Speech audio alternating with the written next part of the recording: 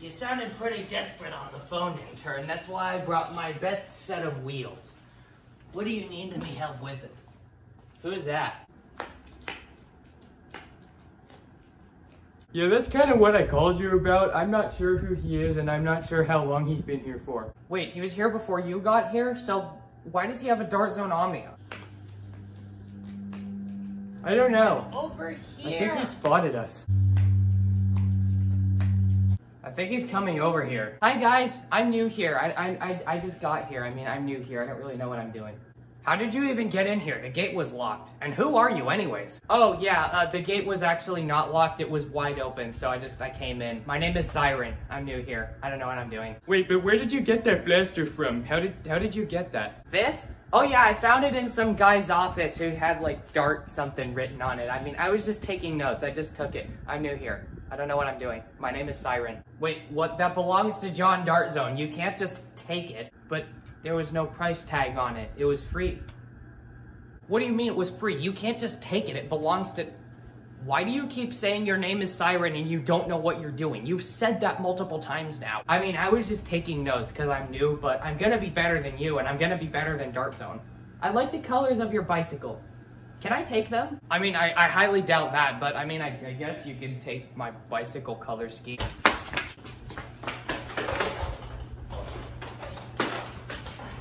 I'm going on break.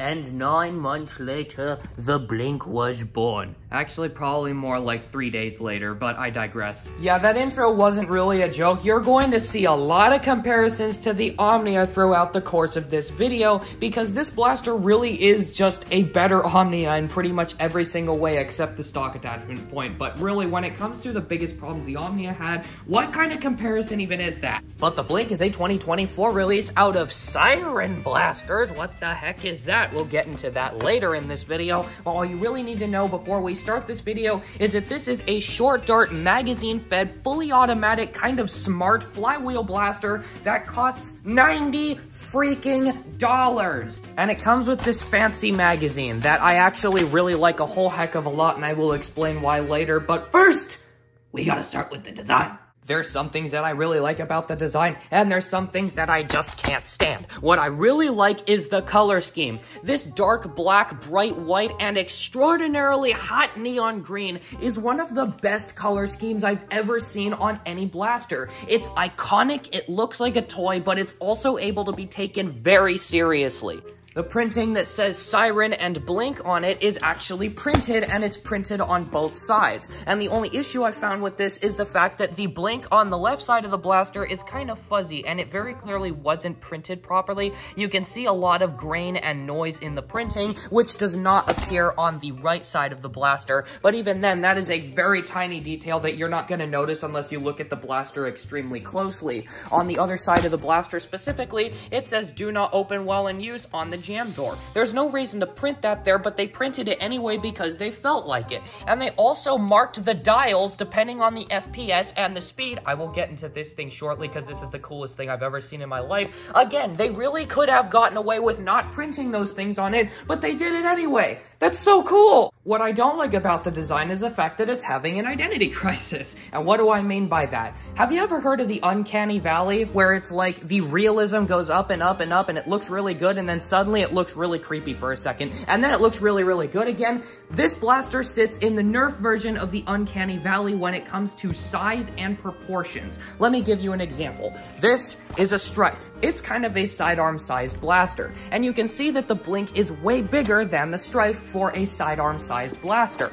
However, if I get a Rapid Strike, you can also see that it is way smaller than the Rapid Strike as a primary size blaster, and it's small in a really bad way. As you can see, the the grips are pretty much lined up, it's got way too short of a stock area, and it's got way too small of a foregrip area, so there's no real way to use it as a primary. So what are your options with this thing? You can either treat it like a hip-firing blaster and hold it with one hand like this, and then you put your other hand up here awkwardly, and then use it kind of like a heavy gunner blaster, which doesn't feel right because of how tiny the thing is, or you can use it like the world's biggest sidearm and hold it at arm's length using this thing as a wrist brace, which also doesn't feel right because when you put a magazine in this nugget, the front end of it sticks out really far, and it's just this massive chunk of plastic in front of the grip. Granted, it feels really good, but it looks ridiculous, and honestly, it doesn't feel right. What about the ergonomics? As we moved on from the design, we go on to the ergonomics. This blaster just has a main grip. It doesn't really have a foregrip, and it definitely doesn't have a stock. And this main grip feels very small,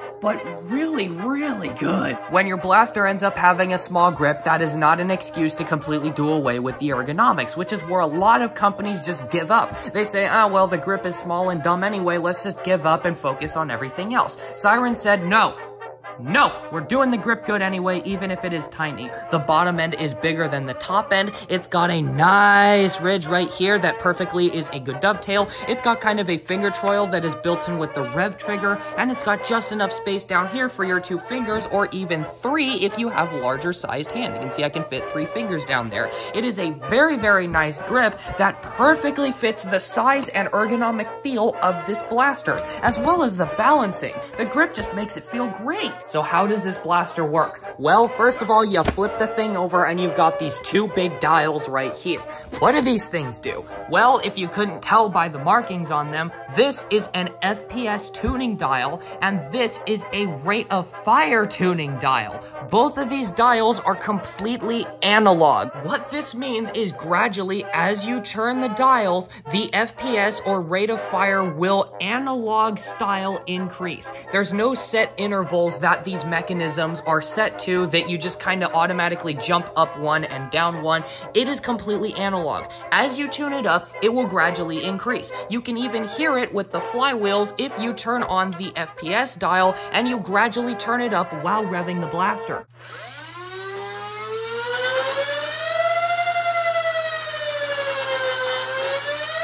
I obviously can't demonstrate the rate of fire dial because it just changes how many times the pusher goes around per second, so there's no real way to determine that it's analog without actually getting a feel for the blaster and seeing it for yourself, but you just gotta take my word for it. These 2 dials are both analog, and they both feel extremely good. They've got just the right amount of tension on them for you to get a very nice, tiny, precise feel on them without it being too sloppy or feeling loose in any way. The dials are tight and they're well built into the side of the blaster. Well done with the dial quality, and well done with the fact of making them analog. But anyway, back on topic. First, you move the FPS dial until it clicks, which turns on the blaster, and you turn it up to your desired FPS, and then your desired rate of fire. Then you take your mag, you put it in like this, you rev up the blaster, and then you just hold down the trigger to fire darts.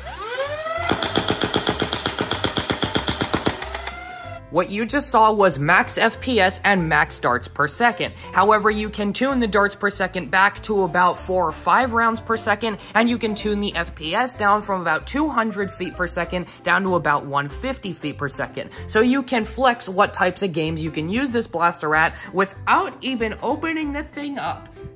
That's so freaking cool. You don't even have to reset the blaster or disable it like you have to do with a Diana. You can actively tweak these things in the middle of an event. Like if it goes a little bit too high or a little bit too low, you can just change it and tweak it. Like just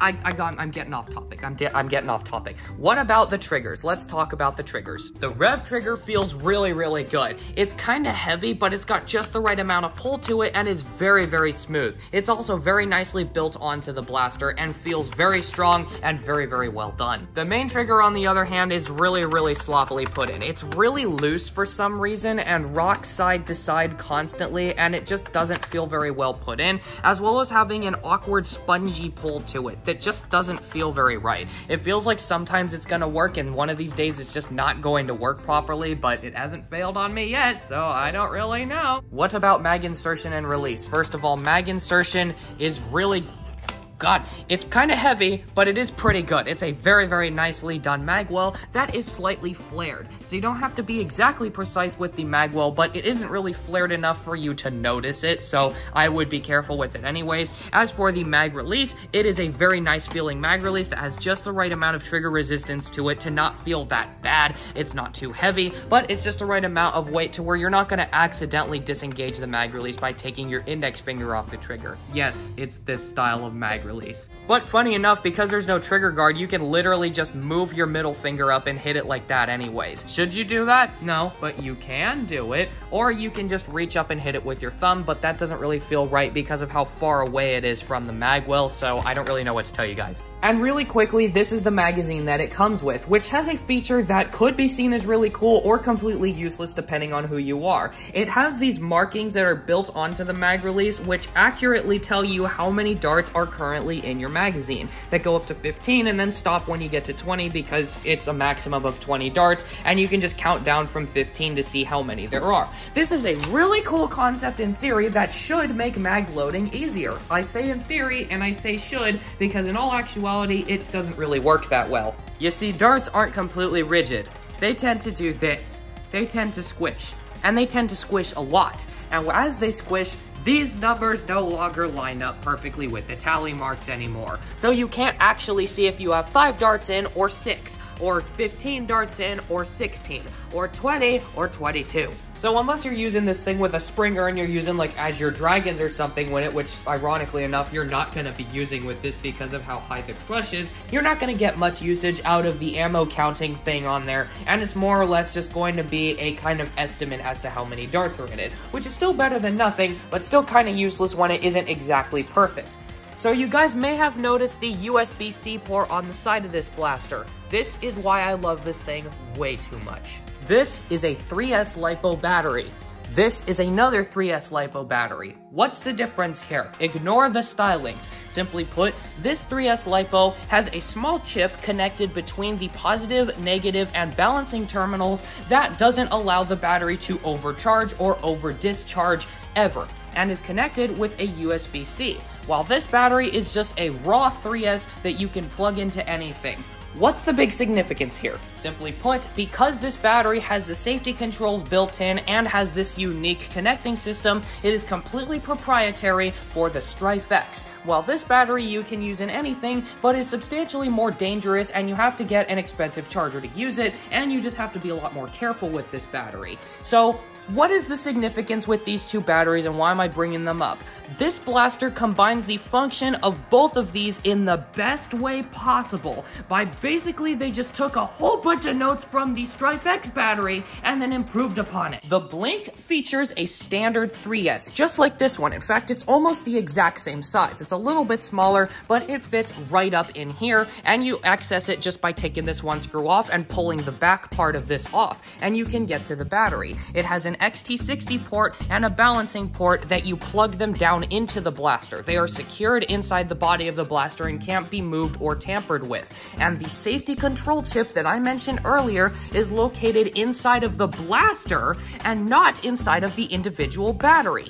And that USB-C port connects to that safety control chip, which also connects to the rest of the internals and to the battery itself when you plug it in. What does this mean? You can use any 3S you want as long as it fits in here with all the advantages of the Strife X battery without the disadvantage of having it be a proprietary 3S. The 3S in here is just a regular 3S. You can use it in anything, and you are not limited to the 3S the blaster comes with. You can maintenance this battery, you can take it out and use it in other blasters, you can do whatever you want with the 3S, but you still have all the advantages of what the Strife X battery does with none of the disadvantages. You can charge this blaster in the car on the way to your local event. And by extension, you could have this thing as the world's simplest safe 3S charger without even needing to use the blaster. Think about this. You take your 3S, you plug it into the Nugget, you plug the USB-C into the Nugget, you plug it into the wall, and then the Nugget does all the hard work for you. The red light turns on when it's charging, and it turns off once it's charged to about 80%. You don't overcharge your battery, you don't over-discharge your battery, and the battery is always safe when it's plugged in and when it's not plugged in. You don't have to worry about anything. You've got the 3S and you can just use it. It's actually such a good mechanism that I would argue that alone is worth looking into this blaster, even if you think you already have everything that you could possibly ever want or need in your collection. That is just so good. It's genius. It's really good. Let's see this thing fire. My god, this room's a mess.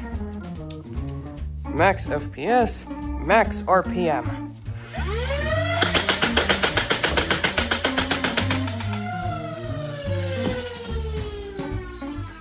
Max FPS, minimum RPM.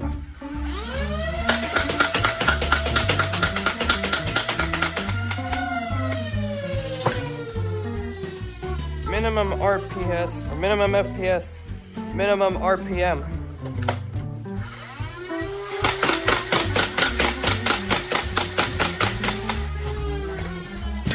Minimum FPS, max RPM.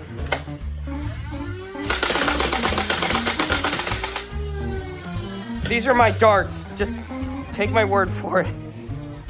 And one more at max both just for fun. So the firing demo looked really good, and I mean, I have drawn a lot of comparisons to the Omnia here with the fact that they are both fully automatic mag-fed blasters, and this one has a selector switch, this one has an analog tuning thing. They both cost $90. You're probably wondering, when is the other shoe gonna drop? The catastrophic, please don't get this thing, you should never look into one of these no matter what feature that this blaster has, is nothing. I actually can't find any reason why this blaster is a bad value or even a bad blaster in general, especially for the price. This blaster actually just puts in more effort than the Omnia did. Way more effort. So much more effort that this thing is completely replacing the Omnia in my arsenal. Literally, there's only two problems that I can think of with this blaster that actually affect the ability to use this blaster, and even then, it's not that big of a deal. The first one being the Identity Crisis style design. It can be confusing to figure out how you're supposed to hold this thing and run it, and the other one is a bit of an issue that I haven't brought up yet. The fact that every single time you take off the jam door, it tells you no, and it just completely comes out. Every single time. I cannot get the thing to stay in when I try and open the jam door. It always falls out every time, and you have to fiddle with it to put back in. That's it. That's the only problem I can think of. This blaster is just good. It's just well done. When you compare this blaster to the Omnia, which you can very easily make comparisons to because they're appealing to the exact same market, it's almost not even a fair comparison. The Blink literally takes every single good factor about the Omnia and makes it better, while taking all the stuff that didn't work with the Omnia and completely getting rid of it. The Blink has none of the issues that the Omnia does. It's got good switches, good motors, a good mechanism. Everything about it is good. Everything about it just works the way it's supposed to, flawlessly. The plastic quality is amazing. This thing is built like a truck. It feels damn near indestructible. While the Omnia has questionable plastic quality that squishes in some places, it kind of rattles around when you shake it. This one, nothing. You can hear the 3S rattling around, and that's it. All the internals are sound and well put in there. It's just genuinely a really good product. It doesn't even feature runaway on the pusher. Like, it just works. What do I think of the Blink?